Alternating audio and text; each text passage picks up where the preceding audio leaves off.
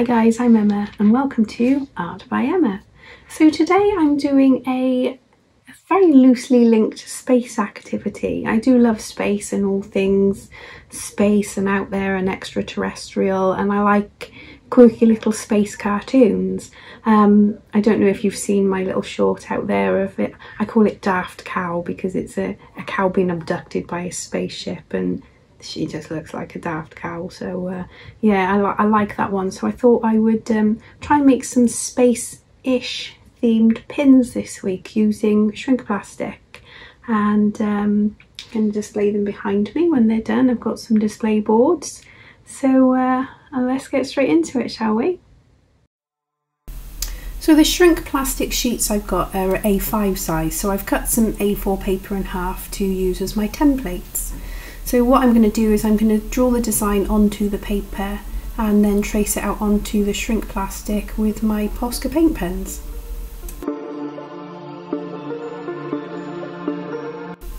So the first design I'm using for my pins is a little adaptation of my Daft Cow cartoon piece that I did. So starting off here with the spaceship, moving on down to the abduction ray I'm calling it, and then finishing with my little daft cow. I'm keeping these designs very simple because once they've gone in the oven they shrink down to about 1/4 of their size and you'll lose a lot of the detail. And here's my lovely Posca pens, and these are the colours I'm going to be using for my design. So I stick the shrink plastic onto the paper with the design on just to stop him moving around while I'm laying down the Posca pen colours. And in my excitement to get this completed, I did start colouring in on the actual paper. I don't know why, I just got overexcited.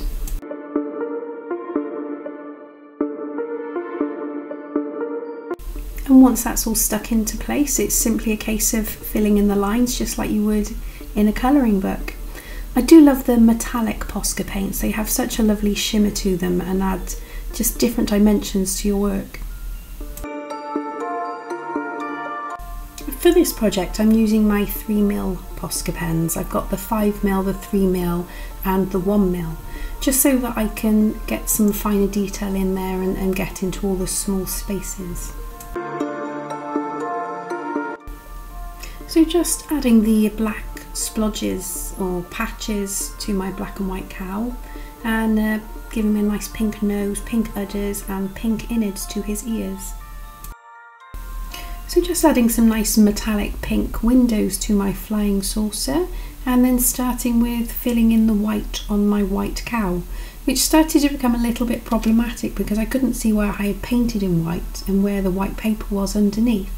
And the thing with using Posca pens with shrink plastic, if you put too many layers in one space they end up cracking when they're shrinking in the oven. So just being really careful not to go over the same place more than once. So now I'm adding the stencil back on top just to see where the lines of my abduction ray is, and completing this by colouring it in that with a nice bright yellow. Ta-da! And there she is in all her glory. So now I'm just going to add some outlining to this piece. I find with cartoon pieces a little bit of outline really brings it to life. As I said before, I've got the 1mm Posca pen set, so I'm using the 1mm black marker just to give some nice fine outlines to this piece.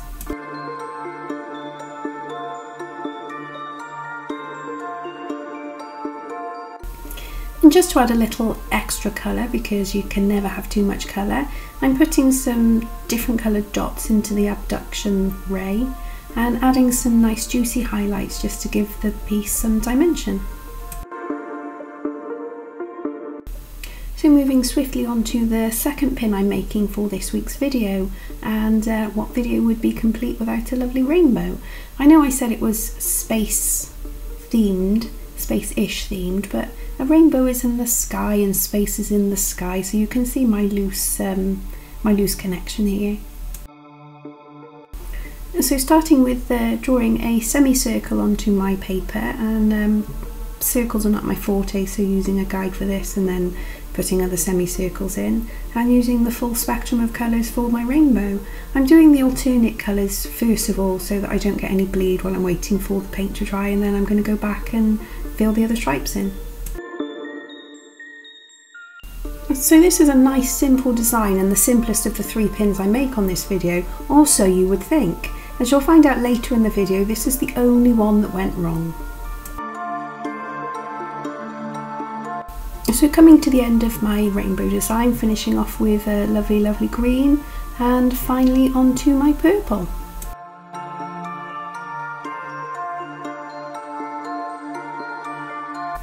So just to add a little bit more razzle dazzle to my rainbow, I'm adding some, I guess you'd call these lens flares to the rainbow in white and silver.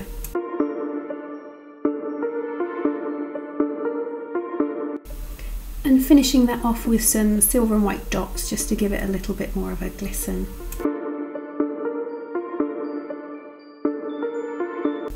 So finishing off my pin collection for this week, I'm going with a simple, maybe stylised shape rocket.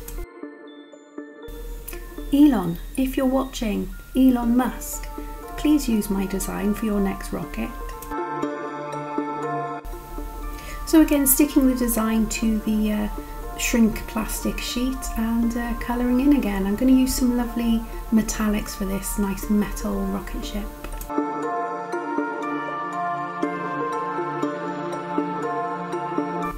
So a nice golden body for my rocket and some red wings and nose cone. And what rocket would be complete without its flame?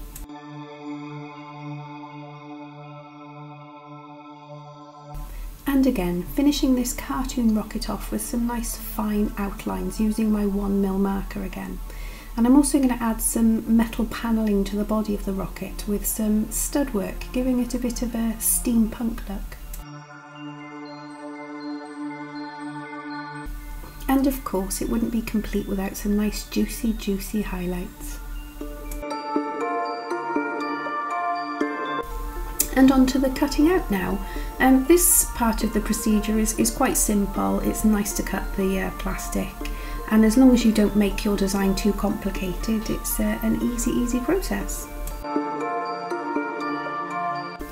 Quite fiddly to pick up though sometimes, so just simply cutting out the rainbow around one side and around the other, and moving on to the rocket ship.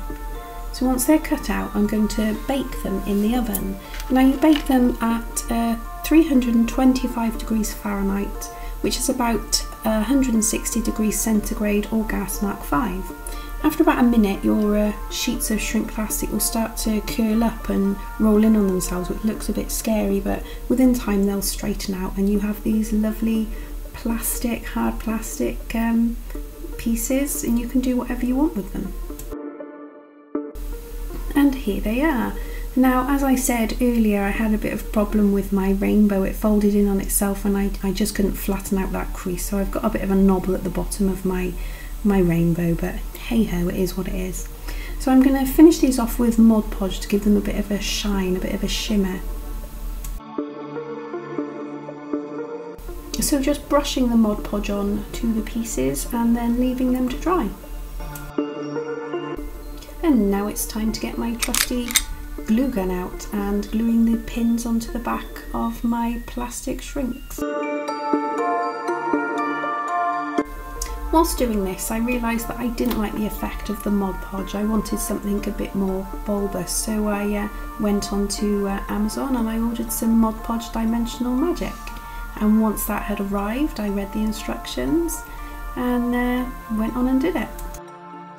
Whilst reading the instructions, it states not to shake the bottle as that causes bubbles. Now this was very hard for me not to do because as soon as I get any bottle of liquid, I just feel the need to shake it.